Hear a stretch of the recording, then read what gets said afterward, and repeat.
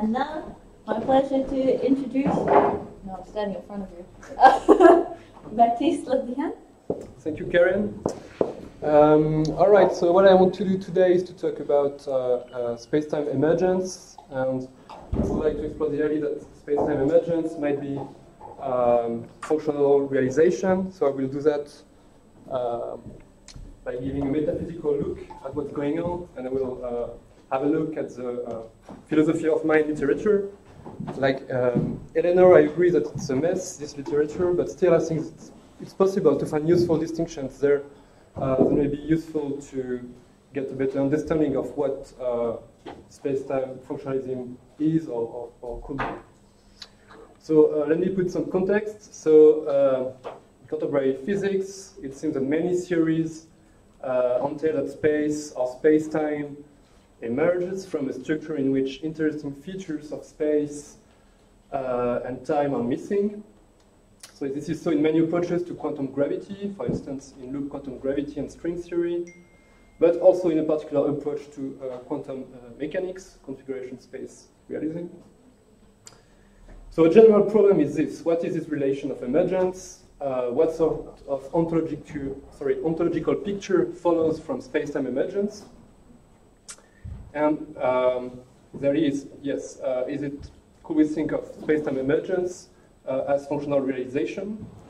And so here I use a neutral word of emergence, because I think that when philosophers of physics use the word emergence, or the expressions emergence of space-time, it's more the name of a problem. They don't commit to a particular philosophical notions of emergence as we find it in the philosophical literature.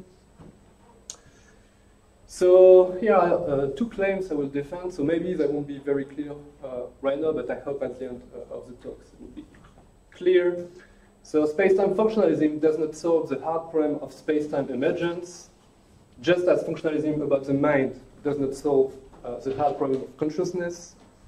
So here maybe it's not very clear what I mean by hard problem, but as I said, it will be clearer later. And here is the second claim: space-time functionalism comes in many versions, which trigger different answers to the hard problem of space-time emergence. So here I give you two examples of potential emergence of space-time from something which is not spatial-temporal. So first example is in string theory. It seems that a four-dimensional space-time emerges from a 10-dimensional structure. Right, so from 10 dimensions, we arrive to 4 dimensions. According to a naive understanding, well, there is no real interesting problem of emergence, because it's just that we don't see the additional dimensions. They are compactified, closed on themselves, and we fail to notice them when we zoom out. But since there are 5 different dual string theories, which are empirically equivalent, so it's what's called duality, it seems that we have a problem. It's not clear how we are going to recover general spacetime, general relativity, from these 5 theories.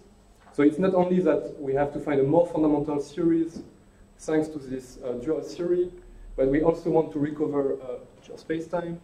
So it's what Nick Huggett discussed in one of his papers. And he says that the classic story about the compactification of unobserved dimensions does not explain away the emergence of GR spacetime.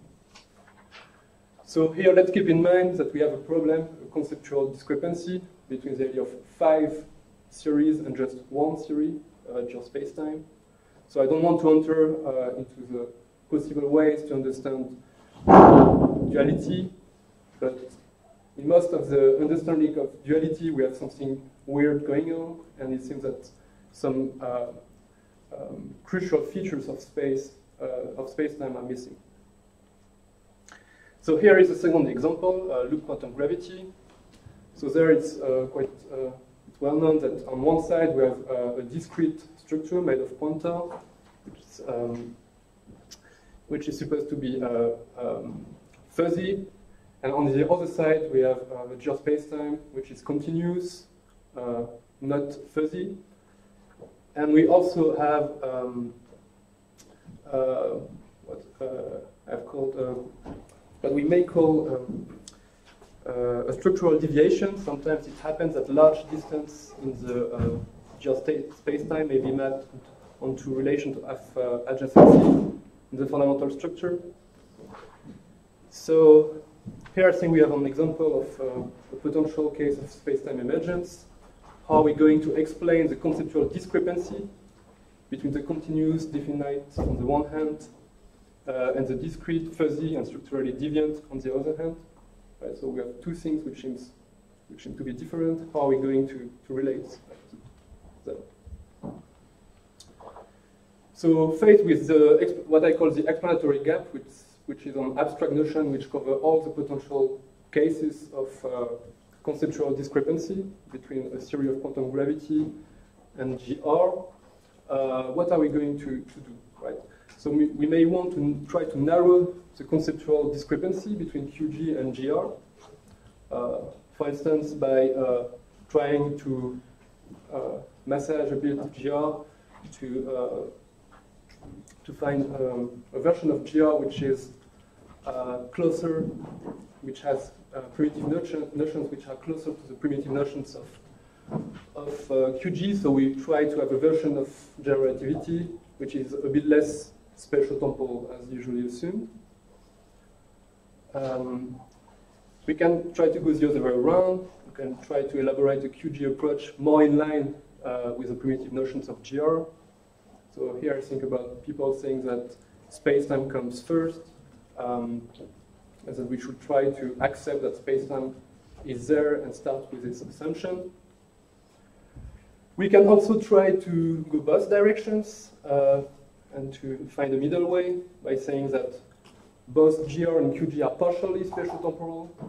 So we try to narrow the explanatory gap by going in both directions. But what I want to discuss now is the possibility that there might be a residual gap, right? That we don't manage to completely reduce the explanatory gap, the cognitive dissonance between the primitive notions of GR and the primitive notions of QG. And so for now, let's call this the ontological problem, how to explain this gap. So now I think there are many options. So a first option is to say, well, it's just a brute fact about the natural world. There is an explanatory gap. We have these two sets of primitive notions, and there is nothing to say about it. But maybe we want to say something and try to formulate an answer, an explanation of why there is a primitive, why there is a discrepancy between these sets of notions. So the idea would be to say that the discrepancy is non-primitive. We can say something about it.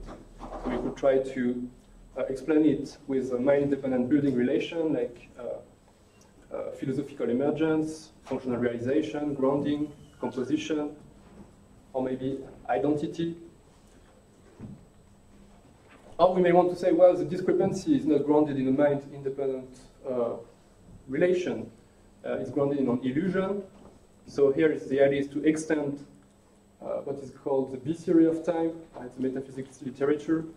So you want to say, in the same way, so the story goes like this.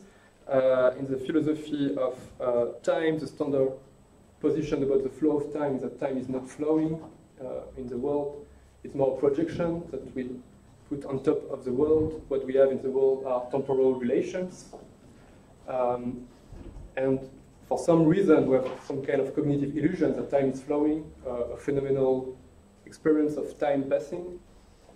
So maybe we should have the same kind of approach and include not only the flow of time, but time itself, and even space and space-time, and say that the pole of our experience, of our spatial-temporal experience, is an illusion. So I think we have these different approaches here. And what interests me here is that we have roughly three big ontological pictures of what's going on. So first, we have the derivative space-time view, according to which GR space-time exists. It's derivatively real in the framework of an ontologically layered, namely an anti-reductionist picture of the world. So you have layers of reality. You have the spatial-temporal derivative layer. and you have the more fundamental non-spatial-temporal layer. The second option is to go reductionist and to say, well, GR spacetime exists, but somehow it's identical with parts of the fundamental structure, maybe not with the whole structure, but with some parts of it, maybe some properties of it. And the decomposition of the fundamental structure into GR spacetime results then in spatial-temporal feature. And finally, I think there is a third metaphysical option, which is eliminativism about spacetime. According to this approach, spacetime does not exist at all, and it merely arises because of mathematical limitations and procedures. So it will be more linked to a mathematical artifact. But there will not be space-time, properly speaking, in the world. All right, so what I will do now is try to relate this ontological problem with some quotes by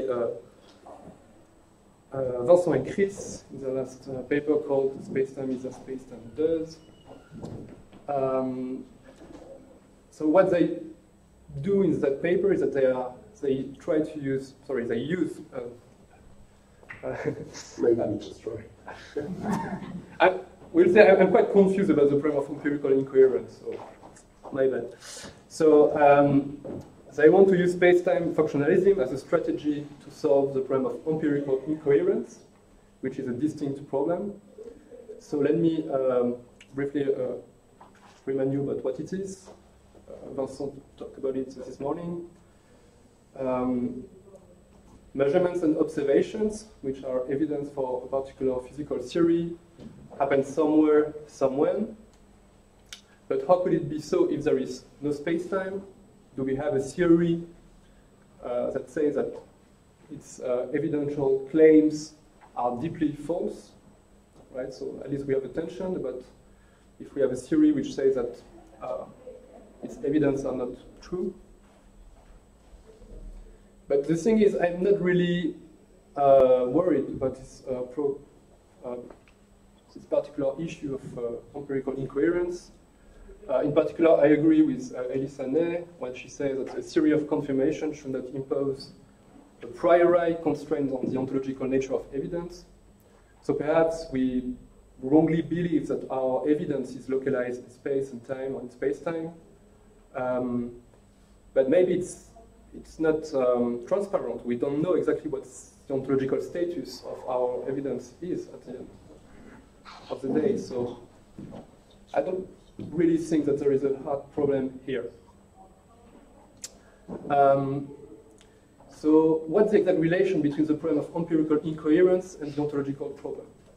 Well, I'm not sure. For me, it's still quite complicated. It seems to me that when people address the problem of empirical coherence, they appeal to some particular claims that would relate to the ontological problem, and that particular solutions to the problem of empirical incoherence entail particular solutions to the ontological problem, and vice versa.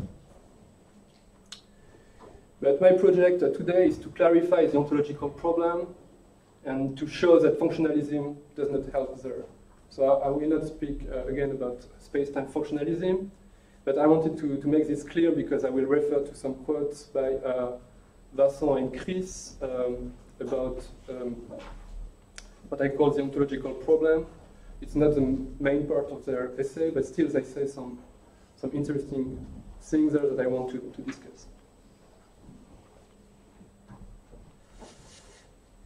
Okay, so what do they say on that? So here is the first quote. One central intuition we investigate is that space-time need not be fully recovered in some strong ontological sense in order to provide the grounds for empirical evidence and everyday experience, but only certain functionally relevant features. Here is a second quote. We will investigate to what extent a functionalist perspectives allows us to bridge the metaphysical gap between the structures postulated by these theories and smooth classical space-time as we find it in GR.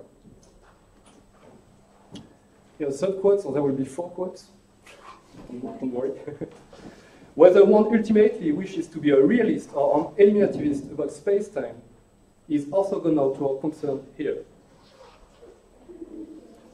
And finally, from a functionalist point of view, nothing remains beyond showing how the fundamental degrees of freedom can collectively behave such as they appear spatial-temporal and macroscopic scales in all relevant and empirically testable ways. This turns out to be a hard task in quantum gravity. Functionalism can be seen as the assertion that once this task is completed, no unfinished business lingers on. Using a terminology from philosophy of mind, functionalism will then amount to the denial that there is a hard problem beyond the easy problem of the emergence of space-time. So I think there is a tension here in these quotes, because there is a shift from the claim that functionalism is orthogonal to the hard problem, to the claim that functionalism solves or dissolves the hard problem. So what I want to do now is to analyze and aim at solving this tension by proposing different interpretations of this series of quotes. So as we will see, I will propose 3 or 4 interpretations of how to understand these quotes. And so in order to do so, I will focus first on the hard problem of consciousness and the hard problem of space-time. And then I will move on to the mind functionalism and then space-time functionalism. All right, so let's start with a quote from David Chalmers about the hard problem of consciousness. It's from a recent manuscript called The Meta Problem of Consciousness. So he writes, the hard problem contrasts with the easy problems of explaining various behavioral functions such as learning, memory, perceptual integration, and verbal report. The easy problems are easy because we have a standard paradigm for explaining them. To explain a behavioral function, we just need to find an appropriate neural or computational mechanism that performs that function. We know how to do this, at least in principle. In practice, the cognitive science have been making steady progress on the easy problems. So the easy problems, basically, we want to find systematic correlations between physical or neurobiological states on one side and mental states. And we want to explain further these correlations in functional terms. So here I don't want to, because one may ask what is a function. Some people have talked about this today. In the philosophy of mind literature, functions have been linked to causal roles, to teleological biological functions, and to mathematical functions. So even in the philosophy of mind, we have different trends, different ways to think of functionalism, but I won't discuss this here. I will just use a neutral notion of functional role. And so the hard problem then is to analyze ontologically the relation between physical states and mental states. And there we have a few options: dualism on identity theory between the mental and physical states, or we could be eliminativist about mental states and say, well, there are no mental states, there are just physical states. So in philosophy of mind, then, there is this famous question about qualia. Is there still something to be explained if you have functionalized everything? So you explain all the mental states in functional terms. It seems that there is still something more to be explained. It's a classical objection, right? So there in the recent paper, Chalmers called let's admit that you're an eliminativist. You believe that the mind is not real. There are no qualia. You still have another problem, right? If you solve the hard problem by saying that the mental states are not real, then you will have what he calls the meta problem, which is to explain why we why we produce wrong reports, why we say that we experience something peculiar, particular about what it is like to feel or experience, for instance, redness. So there is something tricky here. It's a Pandora box. How are we going to deal with qualia and the philosophy of mind? But I want to say this right now because I will compare this issue with the equivalent with spacetime functionalism. All right, so let's move on to the case of spacetime emergence. Here again, I think it's possible to distinguish between easy and hard problems. Right? So the easy problem will be to derive spatial-temporal theories from the non-spatial temporal theory with mathematical tools. So basically to derive GR from one particular theory of quantum gravity. So of course it's a bit funny to call it the easy problems. It's one of the main tasks of quantum gravity, and it's not easy at all, but it's just to keep the analogy with the philosophy of mind. And then we have the hard problem, which is basically what I introduced as the ontological problem. Should we go dualist, reductionist, or eliminativist?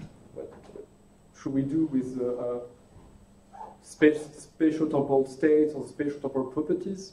Should we try to eliminate them, or should we accept that they are real, or should we try to reduce them to more fundamental building blocks described by QG? So what I want to argue for now is that a broad functionalist strategy does not solve the hard problem, contrary to what has been suggested by Vincent and Chris, because there are many sorts of functionalism, and they lead to different alternative solutions to the hard problem. But before doing so, I would like to address an objection which has been voiced by Eleanor Knox, and Vincent and Chris discuss this objection in the draft I'm referring to. And the objection is like this: well, there is no analogy between what it is like to experience red and what it is like to be space or time or space-time. So we don't really have a hard problem with space-time. We should not care about that. But here I want to push back a bit and say, well, I agree on something. First, I agree that the phenomenal dissonance is not of the same kind, because first, in the case of space-time, it's grounded in our intuitions about concepts to be found in the two theories, not in our phenomenal experience, in our introspection. So it does not have the same source. And second, it's potentially weaker than the conceptual discrepancy between physical and mental concepts, or between our experience of redness and our concept of the physical. So I agree that there are interesting and important differences. But even if the conceptual discrepancy is weaker in the case of space-time realization, space-time emergence, and even if it has a different source, well, there is still an explanatory gap to account for, right? It's where we started from. So I'm really happy if I'm becoming the strawman of Eleanor, really thinking that there is a genuine explanatory gap here. But I mean, I want more. If you want to argue that there is no explanatory gap with space-time emergence, it's not enough to say that it's weaker than the explanatory gap in the philosophy of mind, or that it has a different source. I think there is something more to be said to explain why there is no explanatory gap. All right, so now I want to turn to my third part, which is about mind functionalism and space-time functionalism. And what I will do basically is to distinguish between different kinds of functionalism. I will show that each kind of functionalism leads to a different approach to the ontological problem. So let's start with this quote from Van Gulik. According to what one might call analytical functionalism, mental concepts can be analyzed in purely functional terms. That is, the meanings of such concepts can be explicated in terms of conditions that can themselves be specified using only functional concepts. In contrast with ontological functionalists who assert identities or reductions among real-world items such as properties, analytical functionalists assert an identity or reduction among our ways of describing or thinking about the world. So here we have a distinction between analytic functionalism and ontological functionalism. So analytic functionalism is about mental predicates. So here we are talking about the language.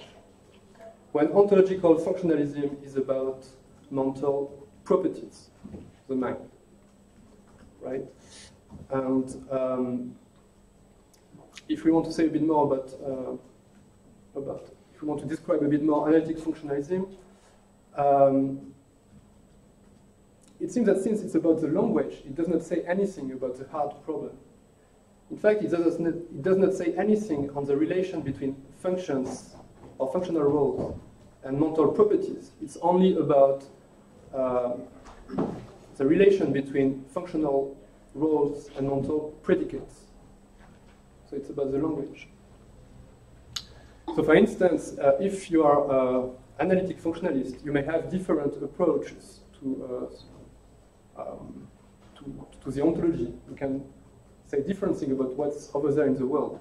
You could be, for instance, like Daniel Dennett, an eliminativist functionalist, and say that, well, there are no mental states, but still we can use analytic functionalism as a tool to explain why the notion of mental states is relevant or useful.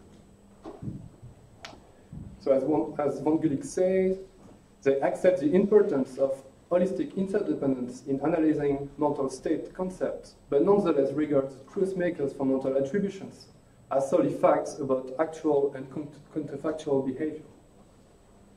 So here it's a form of eliminativist functionalism, which is very close to logical behaviorism.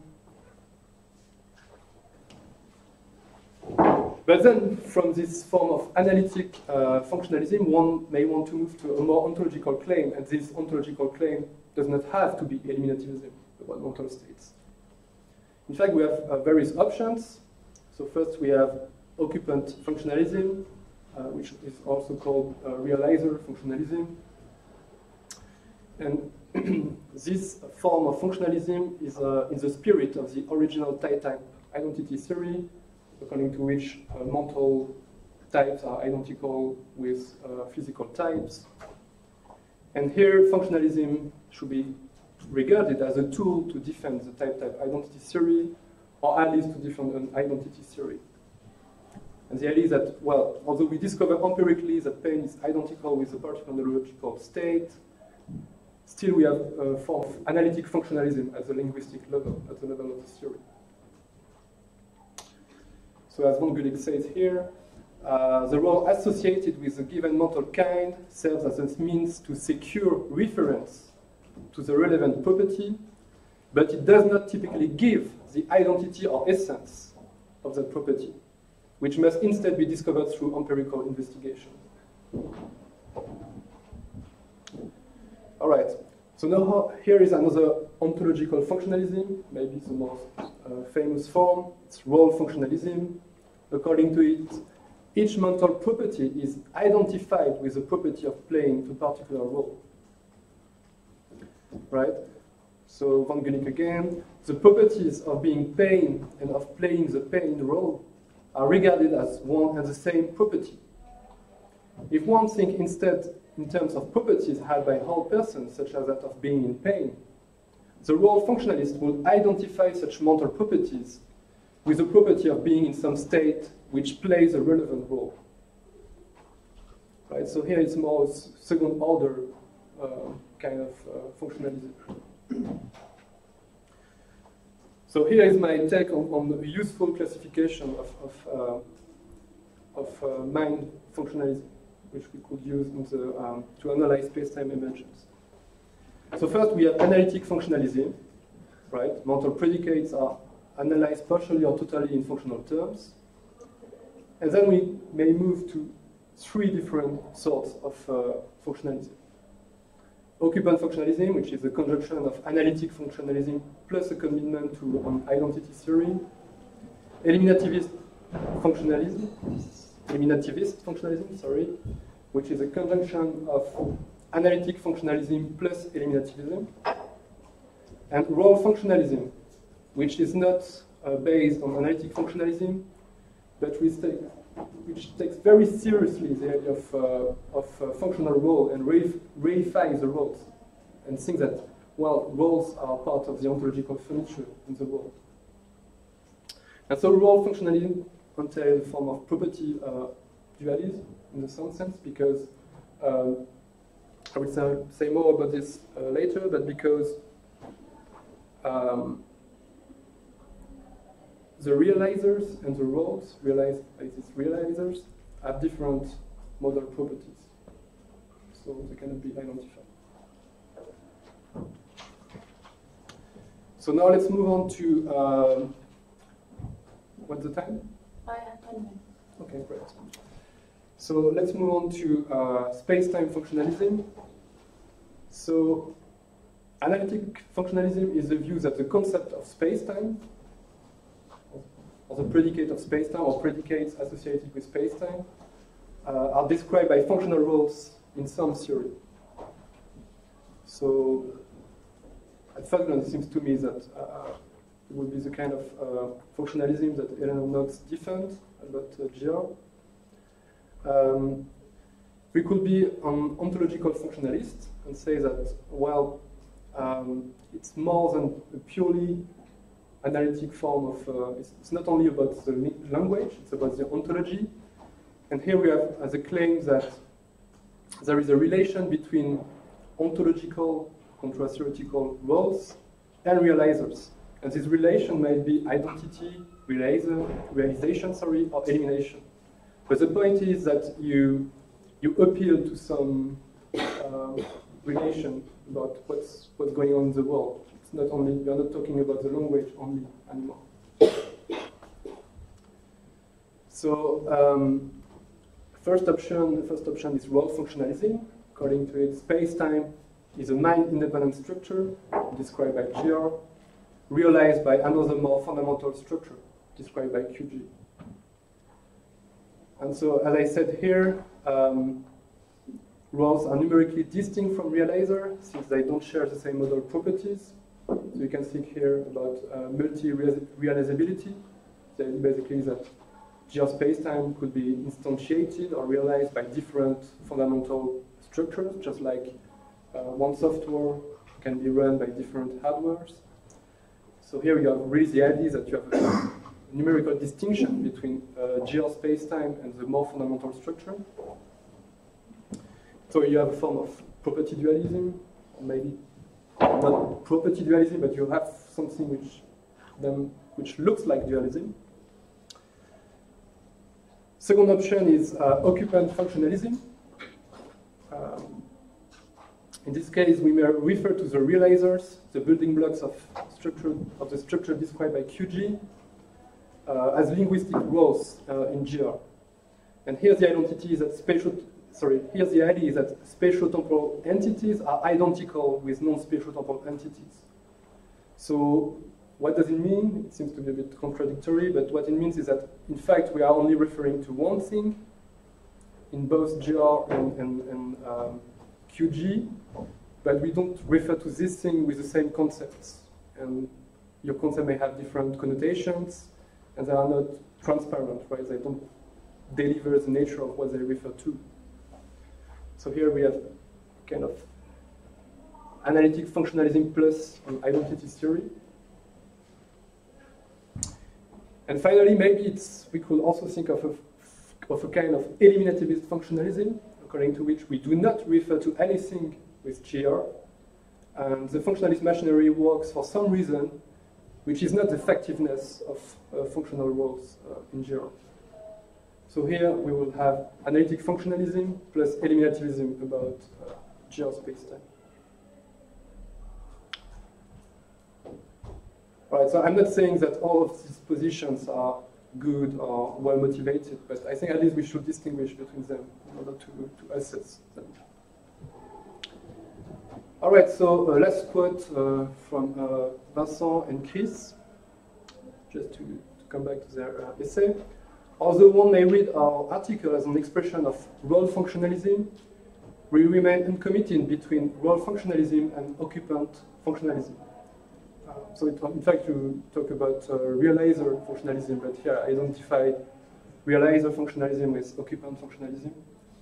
In fact, we wish to leave open the possibility of resisting the dichotomy.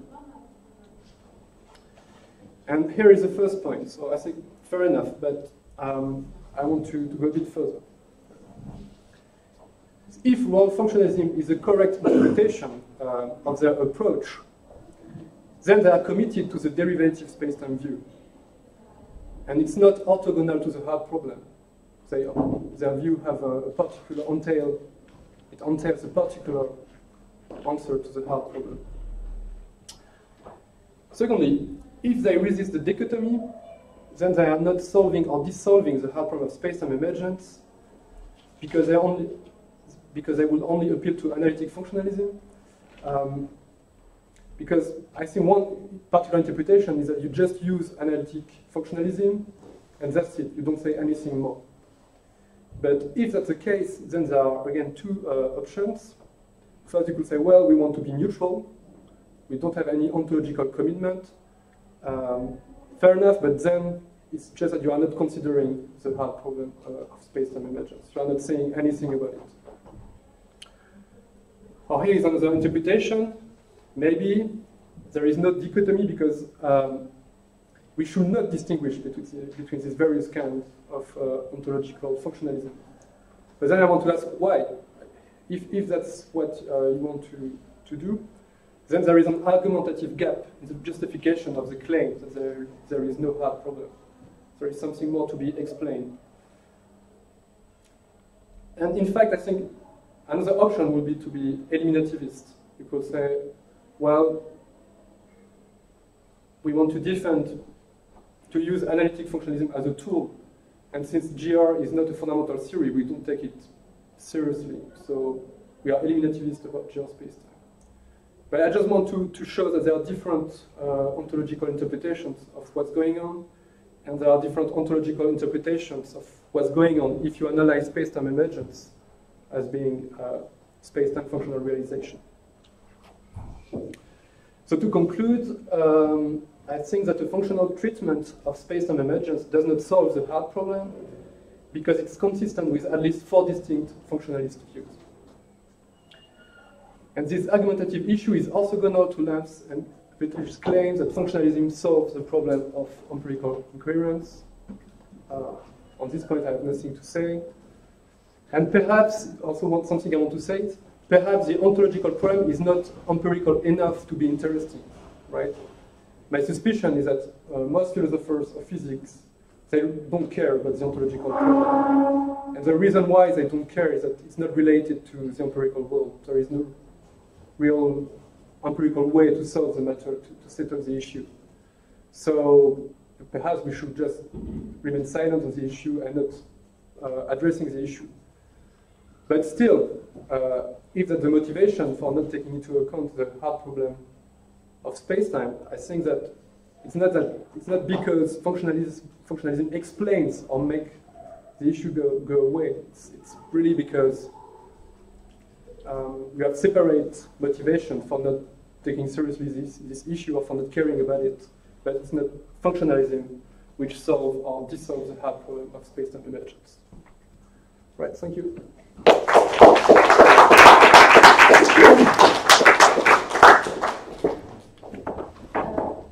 Great. Vincent? Thank you, Baptiste, for the talk. The question, do we really say that our strategy is orthogonal to the hard problem? Yeah. I think then this might be somewhat misleading information because. So you don't say it like. You don't say it explicitly. What you say is that. Yes. So I take this to be equivalent to that because you say that you wish to be. You don't care about whether we should be realist or eliminativist. This is why you're criticizing me, I think. Yeah. I think we might have something else in mind there, but okay. I see now the reading that you have.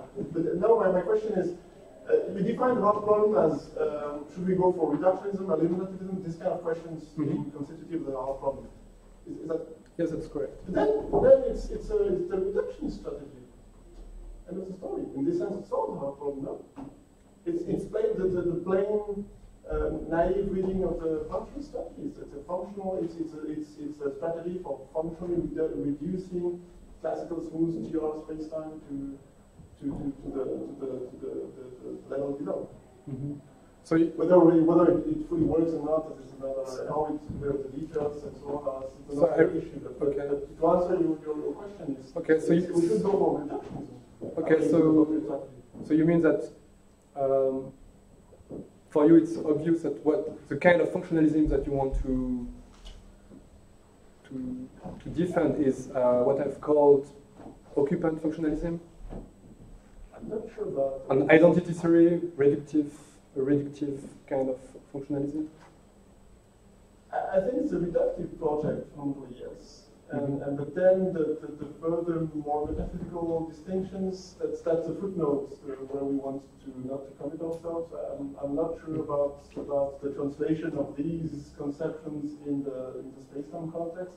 But to answer the broad question about whether it's a reductive project, yes, it is.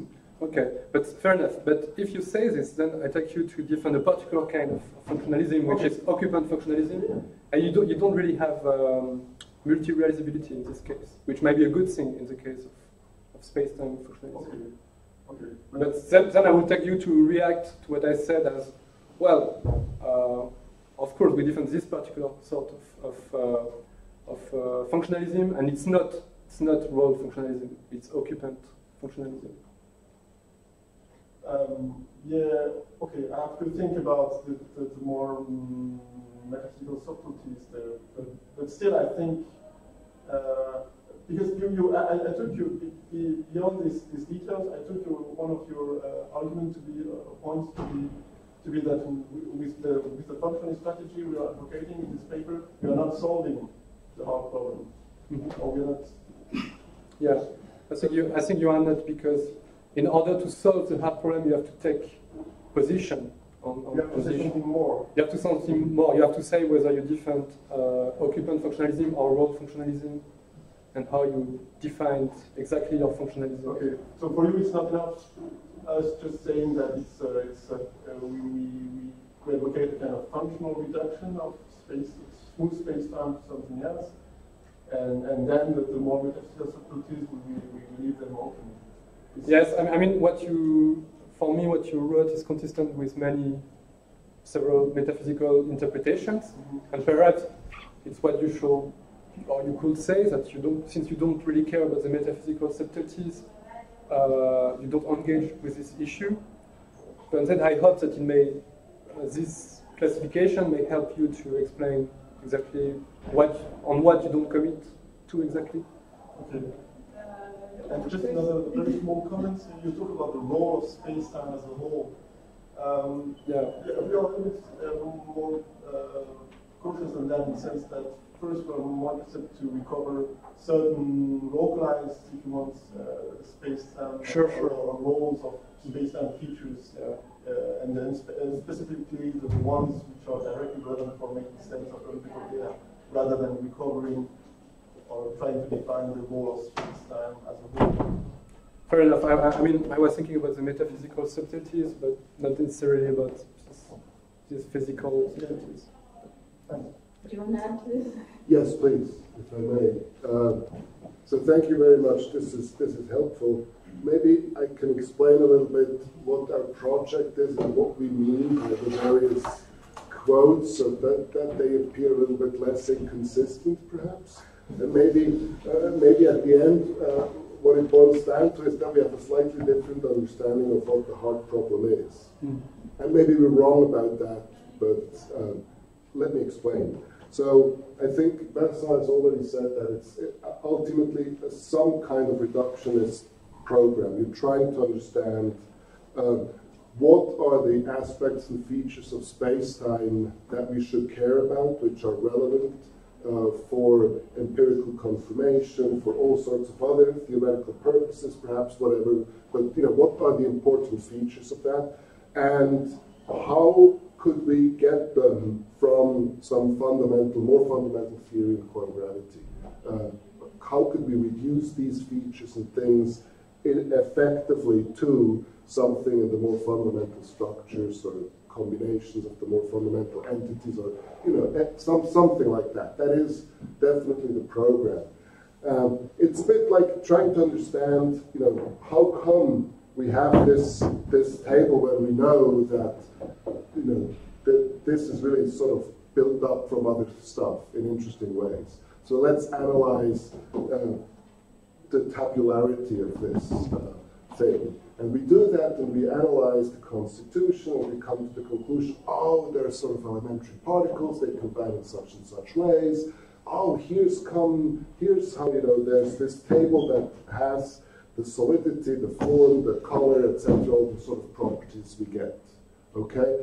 Now, what we are not interested in, at least that's what I had in mind when I wrote this, is whether then, once you successfully concluded a project like that, whether then you say, oh, so I just say there's the elementary particles and no tables, or whether the tables are just the elementary particles, or whether you think the table is something over and above. That's sort of the metaphysical debate we're not interested in pursuing. That's what we're trying to put away here in a quote like that. We're really interested in understanding that relationship and to solve that reductive problem somehow. Now, when we then say that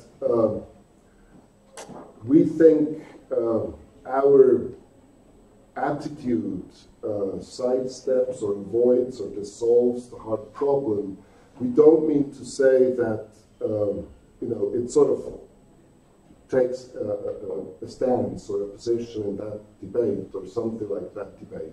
What we mean to say is that you can show, by pursuing this program, if it's successfully concluded, that the qualia, the friend of qualia, of space-time qualia, has nothing left to complain about. There's sort of no remaining explanatory task to be fulfilled. So that's what so the hard problem is like, once you've understood all the aspects of the easy problem, then there's the big problem of qualia that you have to solve. And we think our attitude and our argument is supposed to show that no, there's nothing left to be done. There's nothing, philosophy of mind be as it may, but in philosophy of space-time, there's nothing that somehow left there to be explained. That's what we mean when we say there's no hard problem left.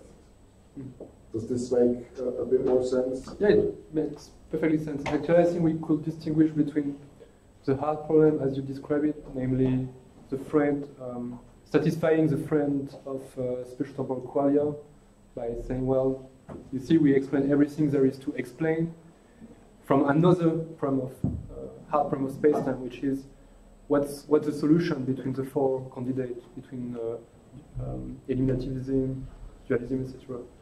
Because I think even if you say that you explain everything there is to explain, well, still you still have the choice between all these options, and you didn't.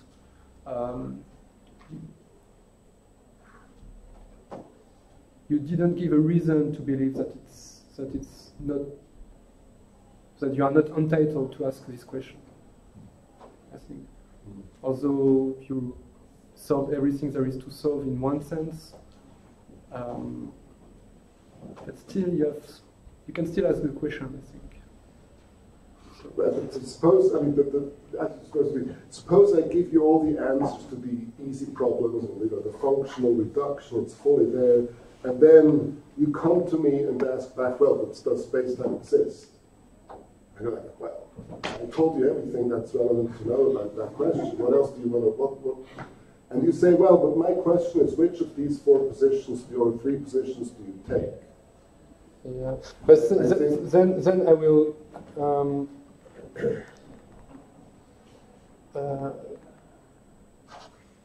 But then I want to ask why we're not.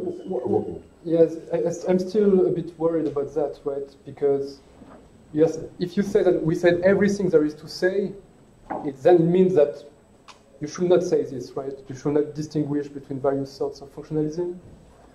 And maybe that's a good way to go, but I still want to know why we should not do that. And I think it's what's missing to get a complete story. Eleanor? So I wonder if I can just turn this around slightly, and I think the burden of proof is going in a funny direction here. Like in the philosophy of mind debates, it's not like the anti-functionalist comes along and just says, there's obviously a hard problem or an explanatory gap. You get Mary, right, coming out of her room. There's these arguments given about what the gap is purported to be, and they all are based on failure. So what I want to get a handle on, so I don't think it's quite fair to say you haven't solved a hard problem unless you have, in mind debate, people say things about the hard problem and about the explanatory gaps.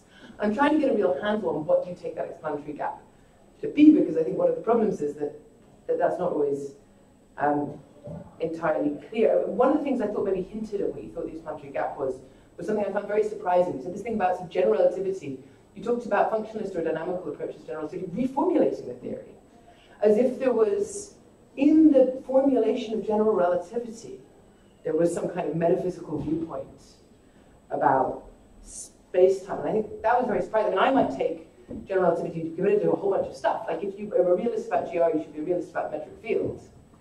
But it's not like general relativity on its sleeve tells you what kind of ontological category metric field fills. I mean, you just get 100 different answers. Why do you think I was saying that? I don't get it. Because you talked about needing to reformulate general relativity to say, take a particular attitude. I was just taking GR as a theory, as a linguistic entity that you can analyze with functionalist tools. And saying that if you want to move to the ontological domain, then you have to many different directions you can go. But I was not saying that. So as I say, so what I was thinking was that you seem to think, you talked about the primitive ontology of GR as if that's something that the theory comes with. So I think that I didn't talk about the primitive ontology of GR, I don't think so. Well, I mean, there was a slide where you referred to dynamical relativity and functionalism as requiring a reformulation, you use that word, of general relativity. And then at some point you talked about primitive interpretation of GR. Yeah, so can I try to say what I was willing to say? Really so the idea was, we have this paper with Niels where we want to try to show that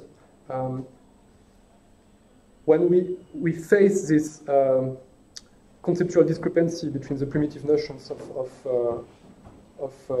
QG theory and GR, one way to go might be to try to reinterpret or to formulate a bit differently or to think differently of GR. But here I'm not talking about the ontology, I'm talking about the primitive notions, the linguistic notions. What are the primitive notions of general relativity? I don't really know, maybe you should ask Niels. I mean, I've worked on GR my whole career, I have no idea what those are. I think that there's a theory written in mathematical language, and that realist interpretations of it are committed to certain things representing the metric field. And then there's interpretational debate about what you think take the metric field, what kind of category you take the metric field, something like the metric field to fall under. Mm-hmm. And one of the things I was thinking that taking a functionalist approach to GR was going to do was you have this sort of theory on the table and yes, sort of symmetry considerations perhaps under determination worries give you some indication of what kinds of things you take ontologically seriously. Mm-hmm. And then there's a second project of once you've taken some part of mathematics to genuinely represent a physical structure, what concepts that you can import from elsewhere or from previous theories those physical structures fall under. So that project it's not that GR wears its interpretation on its sleeve. I mean, you just can't get enough agreement between physicists to think that happens. There's something like a bare theory that everyone will assent to. It probably includes something like the commitment to the metric fields. But I think your gap is depending on some idea that there's an interpretation of GR that it automatically comes with that's in contrast to quantum gravity, and it's just that's not a gap that I recognize in the foundations of physics. Yeah. So I think there's a problem with establishing that there's a gap there to be explained in the first place. Sorry, let me. So, yeah, I guess the dialectic here is that.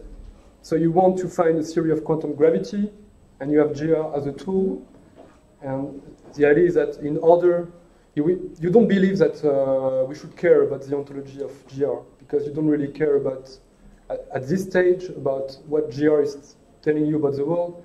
You just want to find a way to express it in a way which is convenient to be related to your theory of quantum gravity. So, forgetting about quantum gravity for a moment, I was thinking that there's a project of thinking about which structures you take in a theory to be physical, and you might go about that project in general relativity, and that might be a lot of what philosophers of physics are interested in doing, and you might worry about where you might sort of have whole argument concerns, etc., in there. And then one of the things that I'm trying to advocate for functionalism is that you should perhaps separate that project from the project of working out, once you've done that, which things fall under the space-time concept. Now, of course, if you establish some relationship between GR and a more fundamental theory, you may change your mind about how you wanted to interpret general relativity. But it's not that there's some primitive notions. I mean, it's not like GR. I mean, of course, there are people who think GR is committed to something like a point manifold, but that's not part of general relativity itself. GR is written in differential geometry terms, and so, it's not like pointy manifolds are magically space-timey in some ontological category kind of way. So then you discover that there's general relativity and there's some relationship to another theory, and now we can have a talk about whether we should revise whether we think that there's a sense in which we think the ontology of GR genuinely emerges, or whether we should revise it.